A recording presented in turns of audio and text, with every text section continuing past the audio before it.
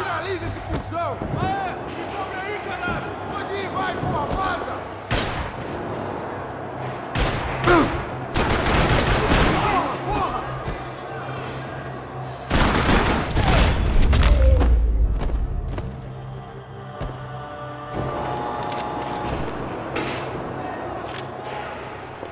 I knew nothing resembling good times lay beyond that gate, but I was gonna have to face the music sooner or later.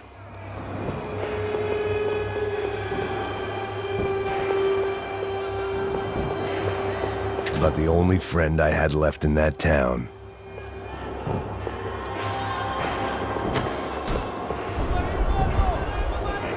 I guess our little stunt helped some other civic-minded people raise valid concerns about community relations. Their faces said it all. I was on their side, but how could they know that? If they came through that door, I'd be leaving as a human shield and never leaving at all.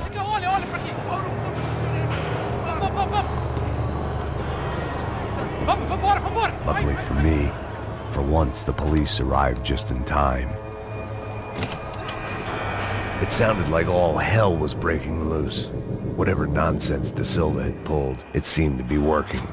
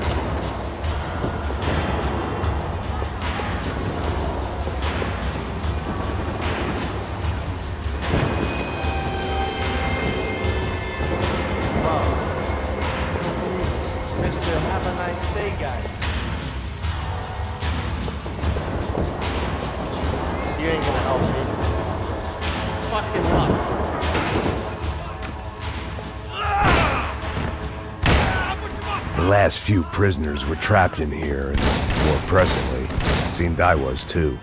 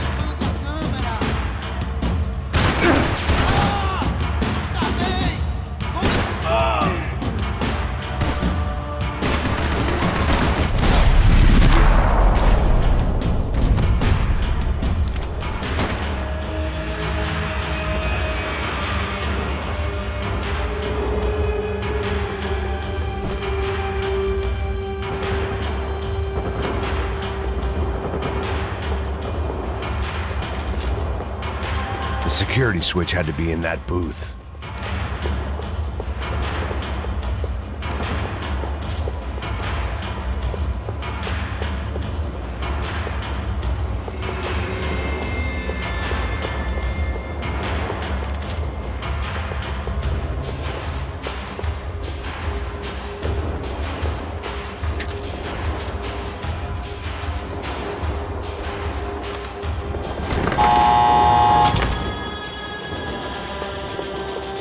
It was Monday's arrest log, as far as I could tell, and no sign of anybody from Nova Esperanza. All those poor bastards have been checked straight into the Imperial Palace Hotel.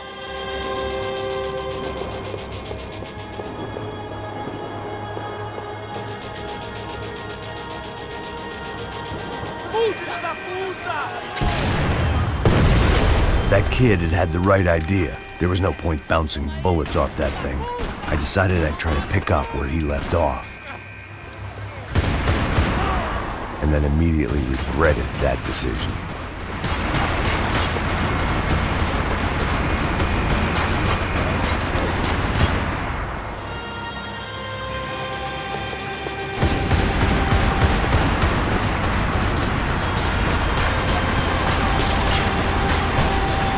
Seemed a crying shame to let that RPG go to waste.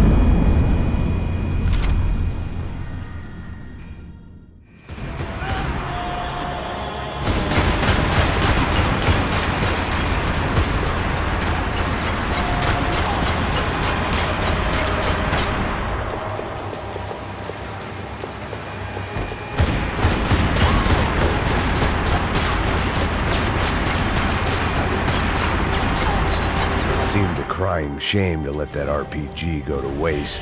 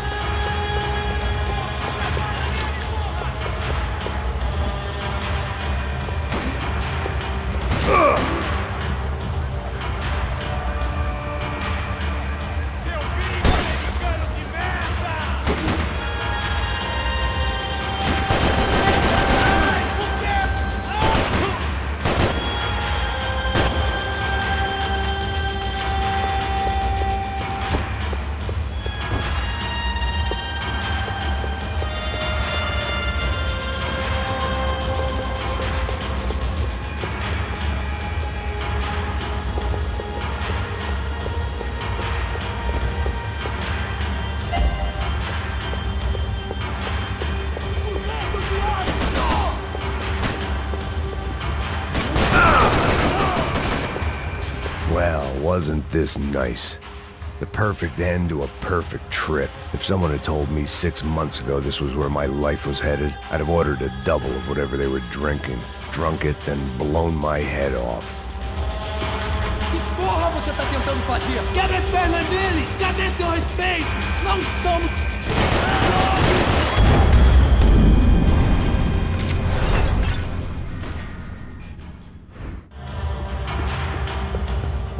Que porra você tá tentando fazer? Quebra as pernas dele!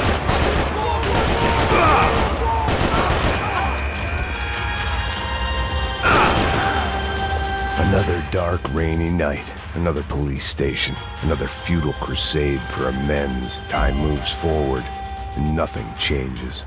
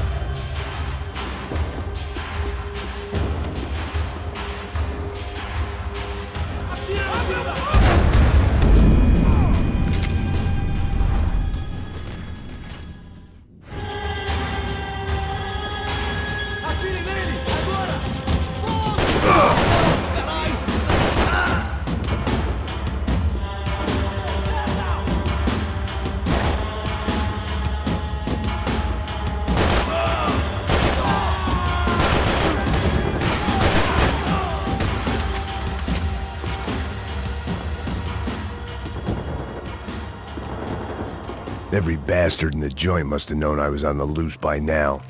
I couldn't afford to waste any more time.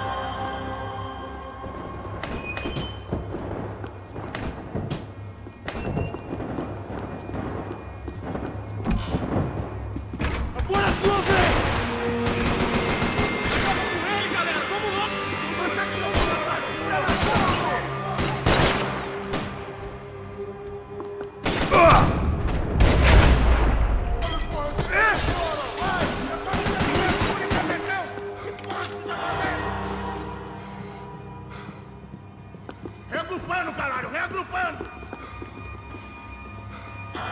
Atira! Atira, porra! Tá na mira! Tá na mira! Pode vir todo mundo!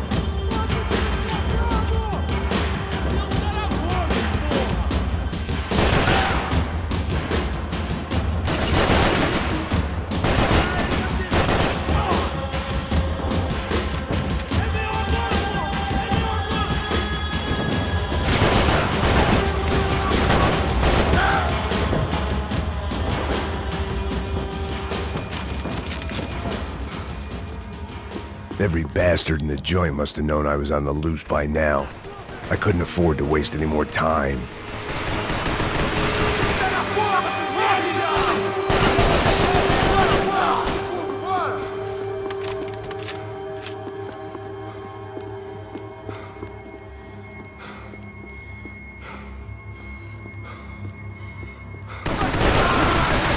Você não passa de um cadáver pra mim!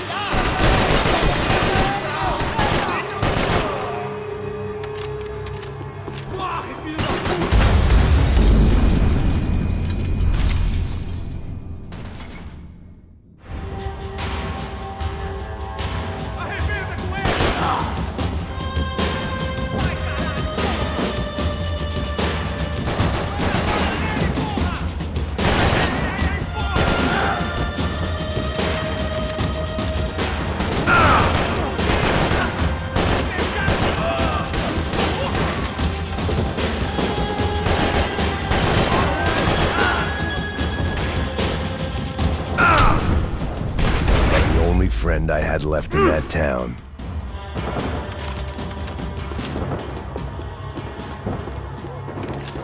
Every bastard in the joint must have known I was on the loose by now. I couldn't afford to waste any more time.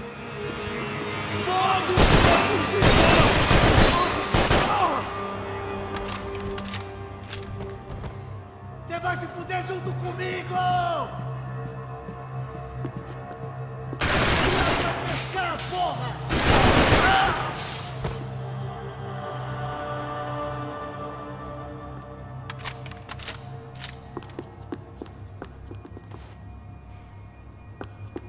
Police food, the same crap the world over.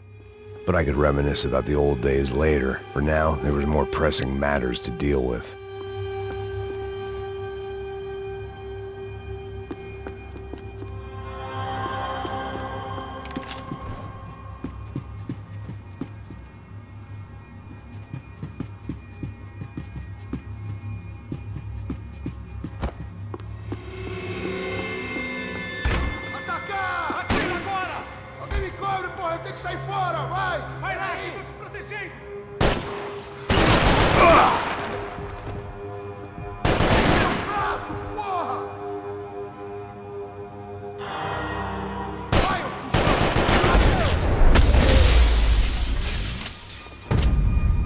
They'd come from the control room. It looked like the security cameras were still running.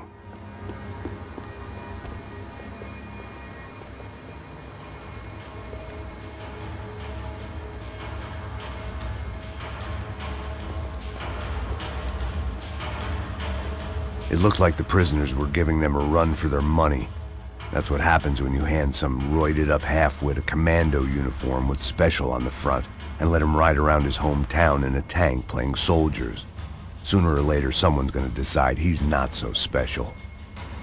There were a bunch more in the elevator, tooled up like they were about to roll into Fallujah. And of course, they were headed my way.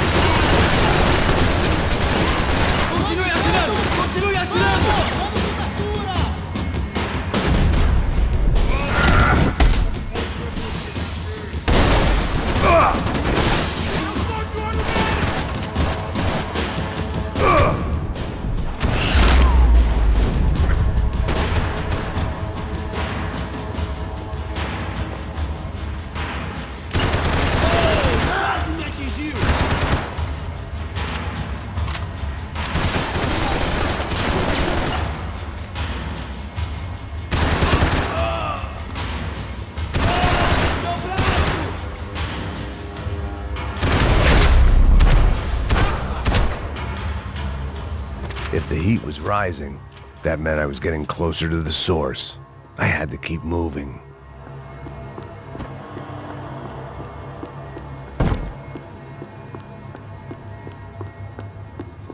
Figured I'd bag those up for evidence.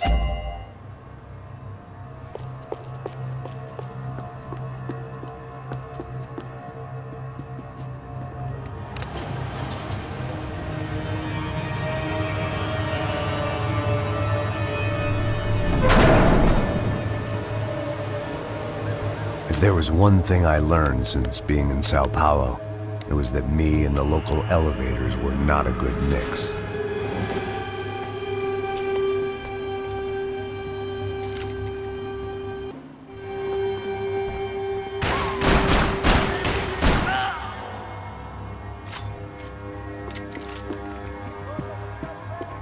Whatever depressing fate lay on the other side of those doors, there was no point in putting it off any longer.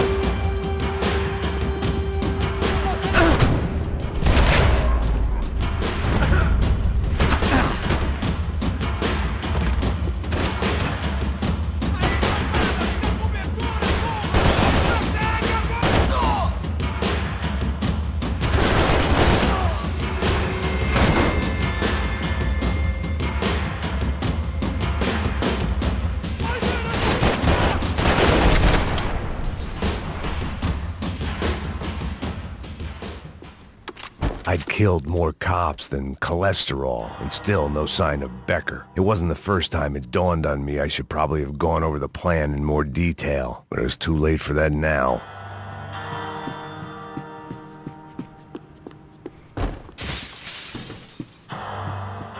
AUP.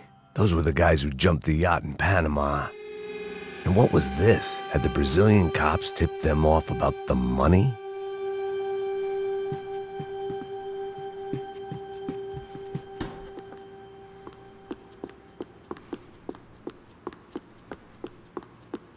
If I didn't hurry, Becker would be long gone.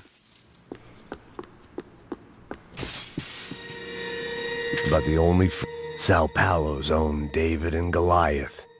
I'd pinned De Silva as a coward, but he'd risked more than anyone, and he'd never taken a bribe.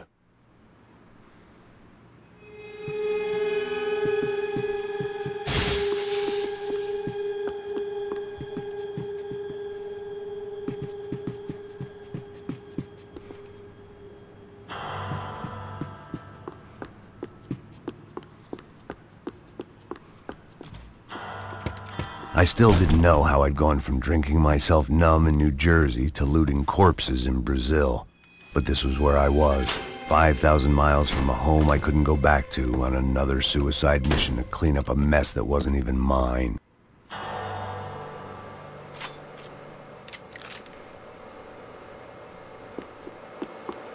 I'd spent my career dozing off in the briefing room.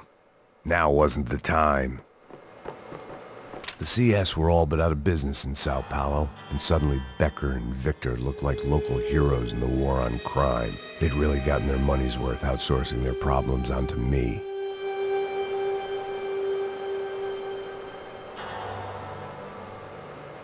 My old pal Serrano. We'd both been unwitting clowns in this sorry circus. Part of me hoped he'd made it out of that hotel alive. I didn't recognize the guy. Maybe this was the new slum king De Silva had talked about. A throne never stays empty for long. Fame at last. It was no great surprise I'd made Ufe's most wanted list. I hadn't done much to improve the reputation of Americans abroad over the past few weeks, and there they were, my illustrious employers. 3 dead and still every chance I'd go 4 for 4. None of this was gonna look good on the resume. And I was in good company. Howell Passos, sent up north to find a washed-up gringo who would act tough and play dumb. Boy, did he ever deliver.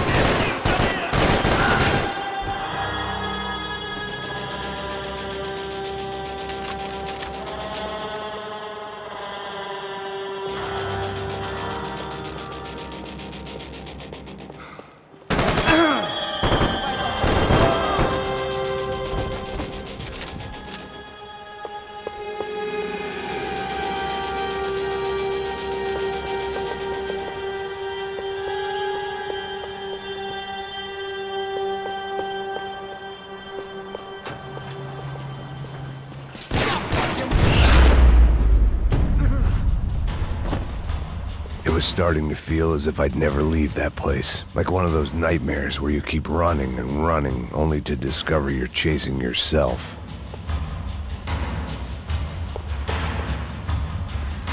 Nothing I was gonna find in there could make a difference now. I had all the evidence I needed.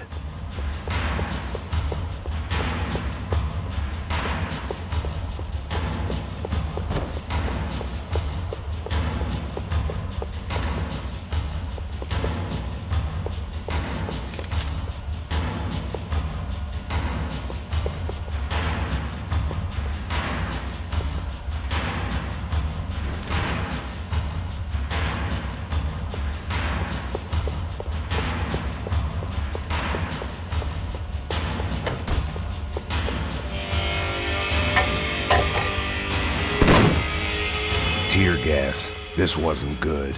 I needed to find a way out of that stairwell and fast. This was a waste of time. The bastards had me locked in. The doors were all locked. There had to be something else I wasn't seeing. If I didn't do... My eyes and throat burned, but at least I could breathe. I was trying to work out what direction I was headed in when I discovered some more Brazilian architecture not designed for the American physique.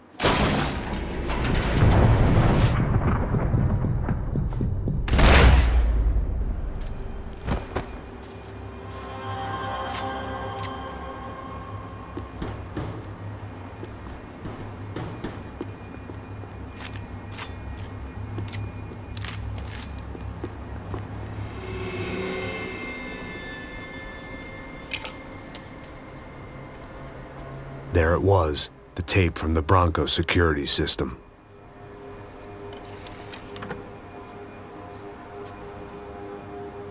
Jesus, it was that guy. I had seen him in the favela. Bachmeyer, Becker's right-hand man. His time would come. Him and Becker.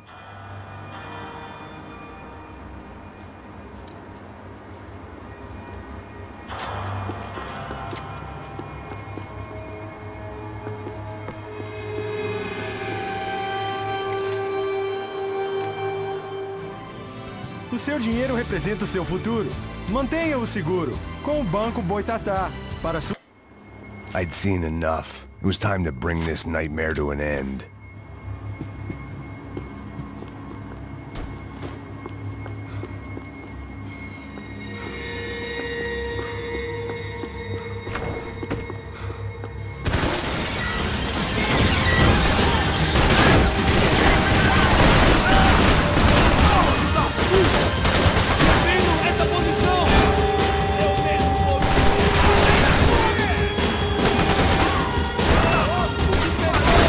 Esse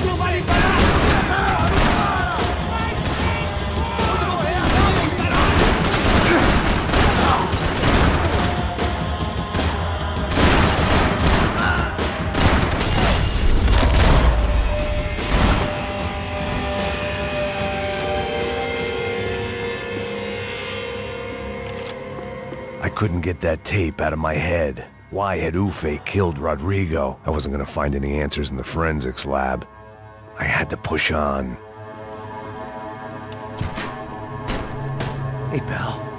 Nice to see you. Vai pra casa, gringo de merda. I don't think we've been properly introduced. I know who you are. And you should have killed me in the office when you had the chance. There's still time, meu camarada.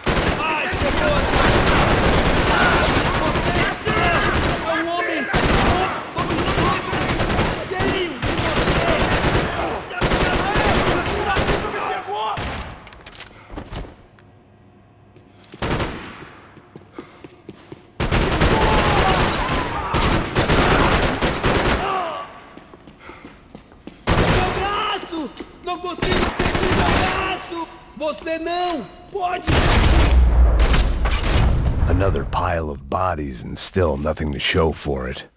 It felt like I was detaching, that maybe this was revenge for something else, something buried deep in the past.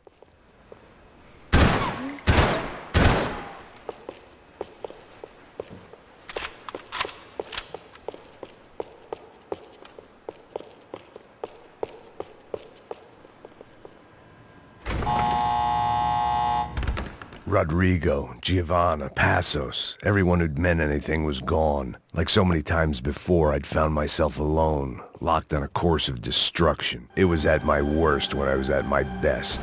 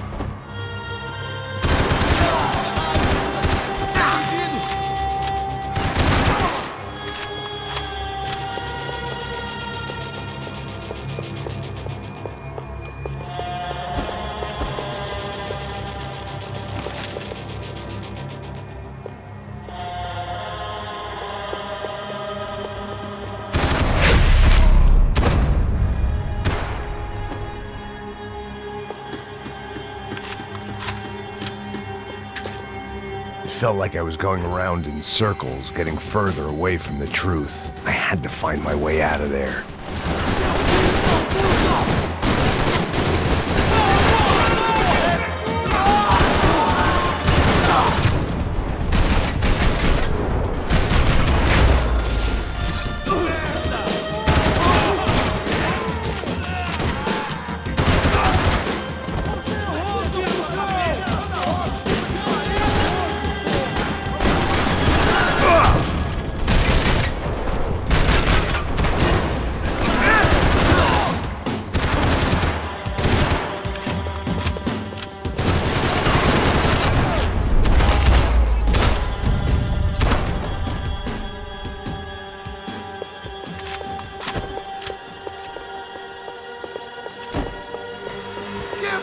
Não me mata!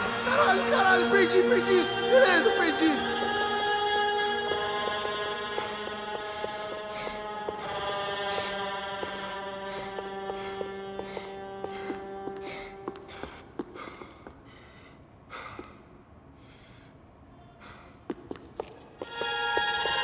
Elimine o alvo! Se abaixa, seu pedaço de merda!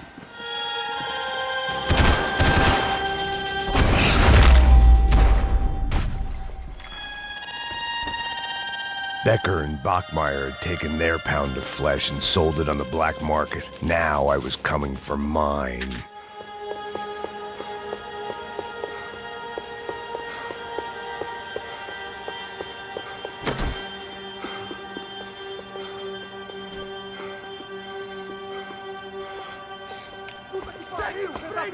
Pega ele!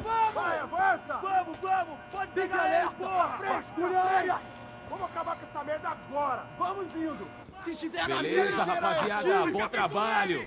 Só tô esperando a confirmação do outro grupo, mas o gringo já deve estar morto agora. Senhor! Ele não parece estar morto! Filho da puta, pelo amor de Deus!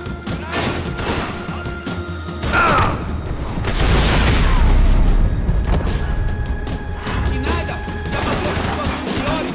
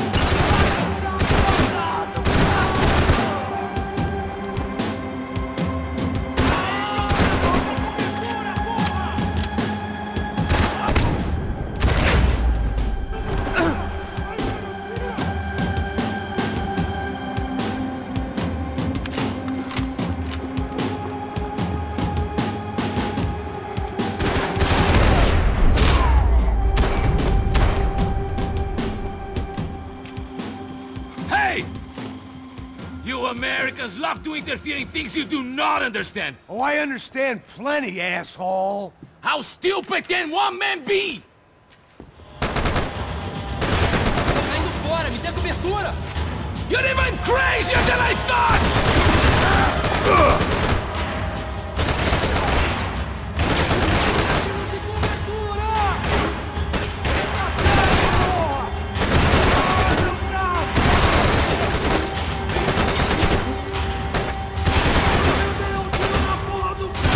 Couldn't get a direct shot. I was gonna have to get creative. It was a waste of bullets. His cover was too good.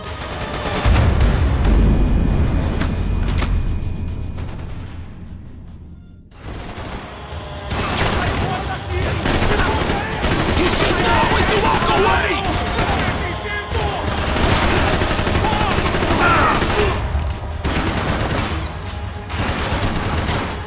I'll think of you when I get my promotion!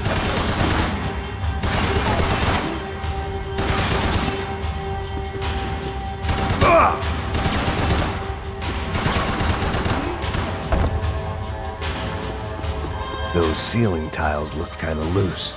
It was worth a shot.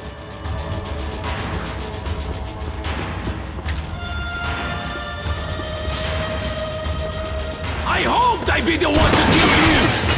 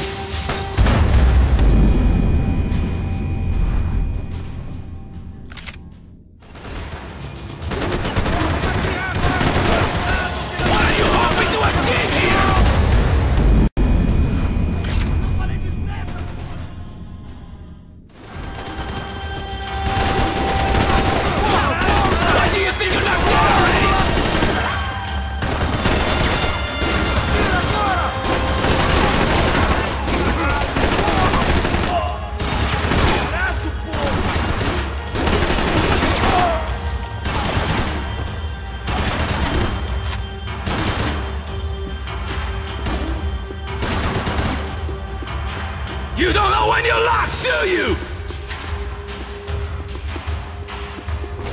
Do you even see what a joke you are?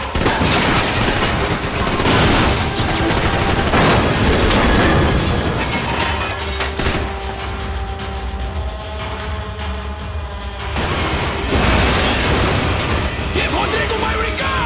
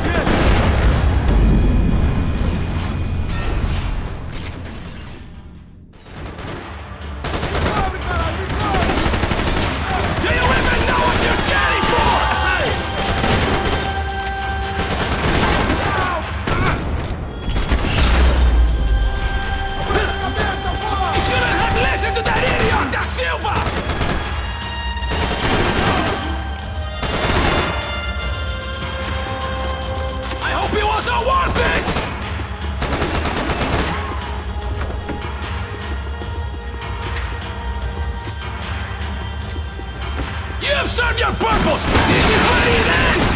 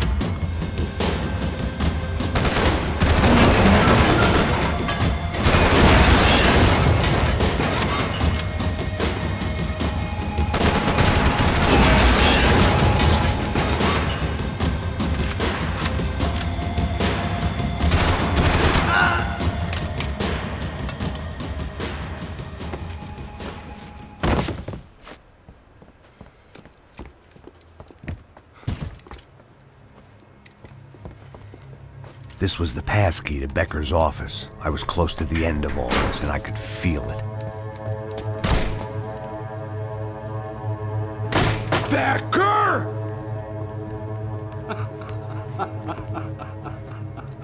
Something funny about dying? I felt like the avenging angel. I looked like a fat bald dude with a bad temper. You disgusting piece of shit! I know everything! Not everything, my friend. Let go of him, Max. Huh? There's a good fellow. Well, well, well. Victor, I was wondering when you'd reappear out of whatever slimy hole you live in. I'd like to just say, Max, I just want to say thank you for all your hard work, for my family, and for cleaning up that horrible mess with the Crachá Preto for us. You know I'm tough on crime. I give you a bonus, but I think you just fritter it away. Becker, take his gun. Toma, seu filho da puta!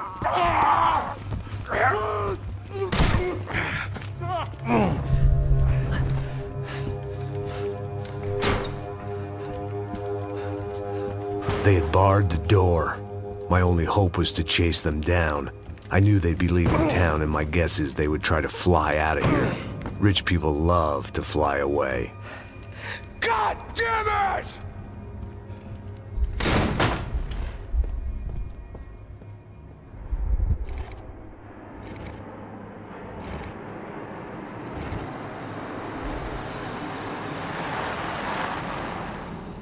Okay, Max. Now you check the main terminal. I'm gonna go and look for the Bronco plane by the hangar, okay? Let's do it. You keep an eye out in there. You know Becker's gonna have some guys in there watching out for you. Yep. So, of course, I knew they were looking for me. But the airport was about the only place a fat gringo might blend in. Well, there or a sex club. My delusions of disguise lasted around 2 seconds. They were out in force. And they were out for me. But then, I was out for them too. Every last one of those bastards.